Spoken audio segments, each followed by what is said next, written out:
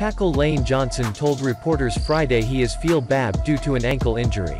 "The inside of my ankle has collapsed." Johnson will miss the rest of the season because of an ankle injury that will require a second surgery. Johnson has been one of the best tackles in the league in the last few seasons but has dealt with ankle injuries since the beginning of training camp.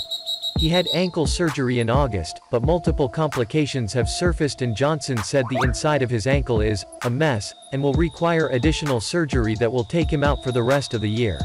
"It's something I knew I would struggle with throughout the year. It's just something that continually hasn't improved much," Johnson said. "From the outlook of my season, it's done."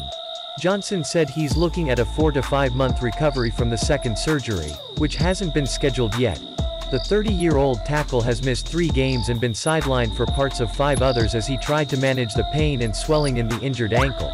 The Eagles gave Johnson a record-setting, 4-year, $72 million contract extension last season, reflective of his elite play at right tackle. According to Pro Football Focus, Johnson has been the team's best offensive lineman this season even while dealing with the injury. Johnson said it's been a frustrating year because he's tried to play to his standard while dealing with the nagging injuries to his ankle all season and even missing some time with a knee injury. "It's just more the ability to stay healthy that's more frustrating," Johnson said. "You get paid a contract to play like one of the best tackles in the league and go out there and you can't finish games and you're not out there. People deal with injuries. It's just a matter of recovering from this and then coming back fully healthy, play a season, don't worry about it, and get back to functioning normally." Johnson said he believes Matt Pryor will be the new starter at right tackle.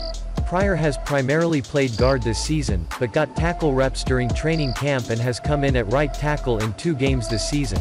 Rookie tackle Jack Driscoll has also been used as Johnson's backup, but the 4th-round pick out of Auburn is dealing with a knee injury.